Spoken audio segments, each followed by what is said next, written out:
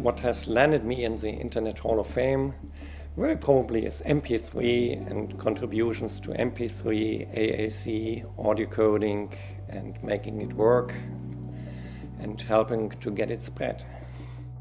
When I got this topic for my PhD work, in fact it was not my idea but the idea of my thesis supervisor, people thought this is impossible. We will never be able to compress music in a way that the golden ears can be happy with it.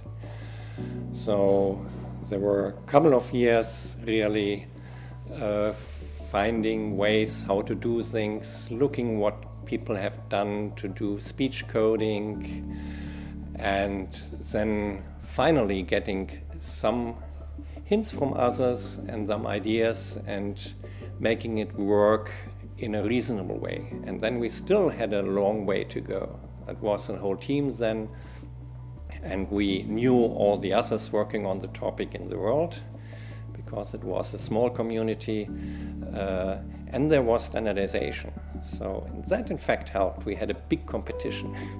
In fact, two labs within my own country, even within the home state of Bavaria, were competing together with others to become the final standard for audio compression. And in fact, in some way, both were winners, because the other team responsible for layer 2, as we call it, they are in hundreds of millions of devices as well. Just all the fame, all the recognition by the public went to MP3. In the story of MP3, from first work to standardization to real widespread application, there was a period of more than 10 years. And in these 10 years, several times it looked like we were the one who lost, who were out. This development, I think, really is a good example for collaborative work.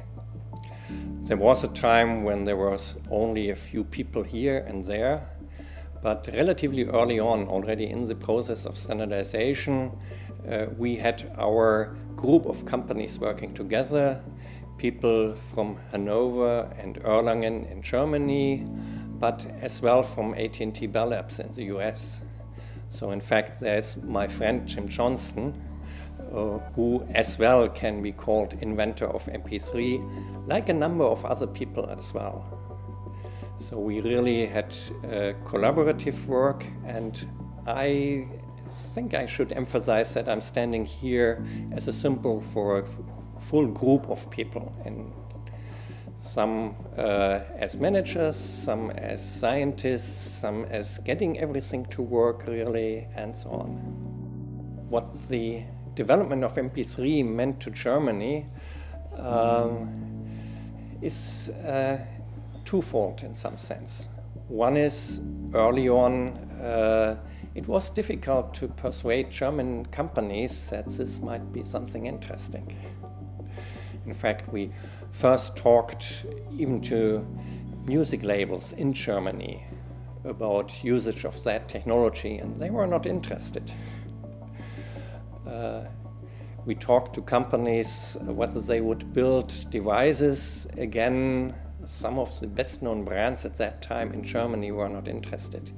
Later on, I think MP3 is a success story for Germany as well. Of course, there are all these devices built in other countries, but still there's a lot of money coming in from patent royalties, and there's a lot of companies in Germany making money on that technology. So today we see a lot of people in Germany being proud about this development and that it started there. Oh, for me, that's really the story of my life in some sense.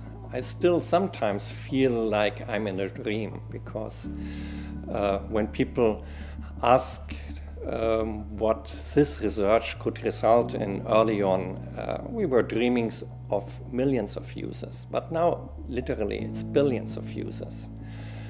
So yes, it impacted me, of course it helped my career, and now I'm in the same position my thesis advisor was at that time. I'm advising young students to help them get good ideas and hopefully have some real breakthrough technology in the future.